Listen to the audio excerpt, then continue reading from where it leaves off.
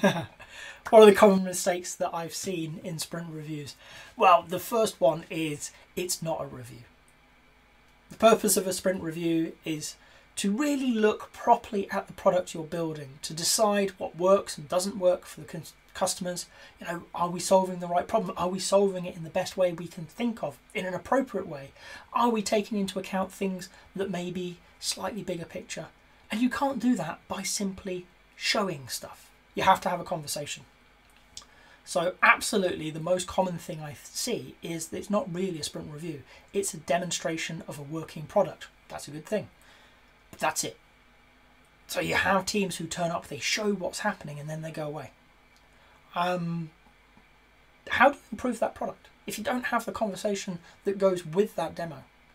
How do you make sure that you are actually building what the customer wants if you don't hear their feedback? So the most common one, and it is rife within the industry, is actually you're not running a sprint review. You have a demo meeting that might be called a sprint review. Okay. You will also see teams shy away from saying why there's a difference between what they thought they could achieve and what they actually achieved. Maybe at the goal level, maybe at the individual items level. Okay, the items aren't as important. If you've achieved the goal, it's a success. Okay, own it, celebrate it. Oh, I'm going to come to that in a second. But talk about it. Okay, take the opportunity to talk with people who have influence in your organisation, okay, within the system within which you work, to say, we are struggling with this. This happened that was beyond our control. Maybe, maybe not. Wouldn't it be great if they could help you, if they could turn around and say, I'll take that on for you. Yeah, that's not acceptable. This is incredibly important to us.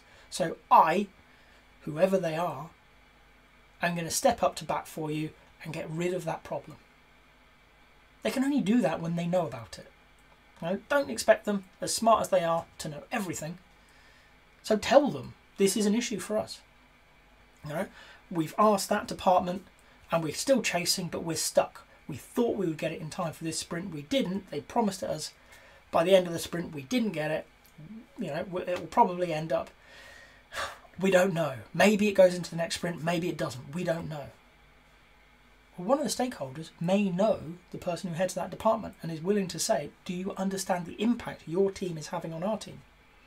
Do you understand the impact your team is having on the ability of this organisation to deliver products? Which is often a very important impact to consider.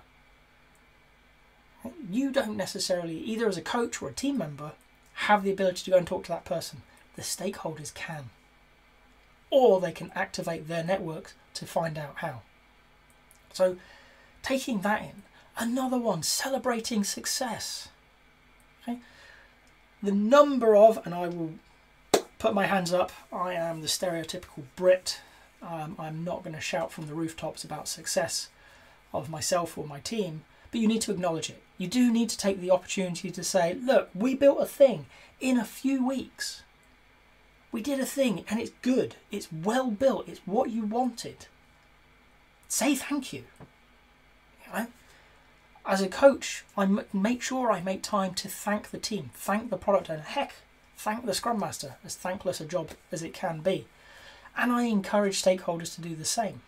So when I'm working with them, I'm very often talking to the most senior stakeholder, and really one of the smallest tweaks they can say is, look, just recognise these people have put their heart and soul into working for a thing you want for the last 2 weeks. Just say, thanks, that's really good. I'm really happy with where that's going, and won't it be great if? And you can add feedback and you can ask for more. So take the opportunity with your team to just celebrate success. The other one, and it is quite a common one, is they don't look to the future. So maybe they talk about what they intended and what they achieved. They celebrate the success. They demonstrate a product. They talk about the feedback on what they've done. But they don't take the opportunity to sit down with the stakeholder and say, this is where we're going next. We think we're going here.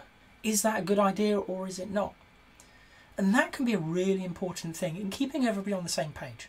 Alignment is really hard in a fast-moving environment. It's really hard in any organisation, if we're honest. This is an opportunity to reinforce that. We as a team want to go this way. Are you happy? Does that make sense? Do you know things that are outside of our world that are going to impact us? You could tell us now. And you do get stakeholders who say, that's really interesting, but I need that feature, I need that capability on this product before this date. Can you get me it? Whoa, we don't know. But now we know you need it, we can have a conversation and have a think about, can we get there? Is that a realistic thing that you've offered to somebody for whatever reason, good or bad, that you've offered it to them? So with those teams, it is very often about saying, yes, you're doing a great job. Okay, this is a good review. It can be better if you also talk about where we're going.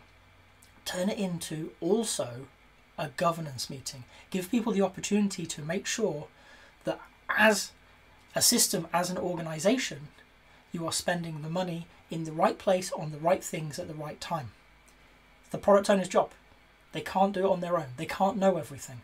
Stakeholders often have key parts of that puzzle. The sprint review is a great place to openly engage them in that conversation. So there's a few things that you see. I said, make sprint reviews sound terrible. They're often really good meetings, but there's always a way to improve. Some of them big and very obvious. More often than not, we're looking to do fine-tuning on a team that's doing a great job. If you've got to this point in the video, I hope you've enjoyed it. If so, a like would be appreciated. If you want to hear more from me, more answers to questions that maybe you've got in the Agile world, please subscribe to the channel. And if you've got a question that you really want answered, drop it in the comments. I promise we'll get around to it. Thank you.